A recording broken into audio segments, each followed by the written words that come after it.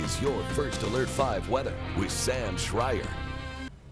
Good morning, everyone. We've got temperatures outside that are in the 40s and 30s, 40 degrees in the Springs, 30s from Pueblo out east, 20s as you go west a little bit more from Westcliff to Alamosa. So it's cold this morning, but it's okay because with the sunshine out there, a little bit of a breeze, we'll actually warm up pretty well. And the wind should turn a little easterly today, which should theoretically bring a little bit more humidity to the air. Not much, but a little, so maybe your skin won't feel quite as dry today. Your lips maybe not quite as chapped. We'll be in the 60s outside, so it's not necessarily warm, but it's kind of okay for a typical fall day. Colorado Springs averages this time of year like 58, so anything above that's great. In fact, look at the forecast. So tomorrow, Halloween, it'll be awesome outside. 60s during the day, definitely chilly in the afternoon from our cold front because the winds will be a little gusty, but trick-or-treat night shouldn't be too bad, just cold.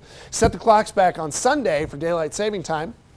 Then as we go to next week, well, we're going to be kind of around 70s. So sunshine, that's not bad. In fact, that is one of the better weeks I've forecasted in quite some time. In Pueblo, it is just as awesome next week.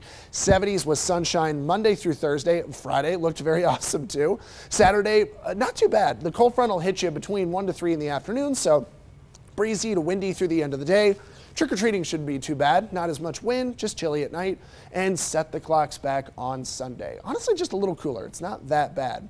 Canyon City, very beautiful on Saturday. 60s are still there on Sunday. 70s are back from Monday through next week. And we go over to Woodland Park, where we are going to see 50s on tap, going into the 60s next week with a great Halloween day. It's just chilly that night, and it'll be a little bit warmer next week.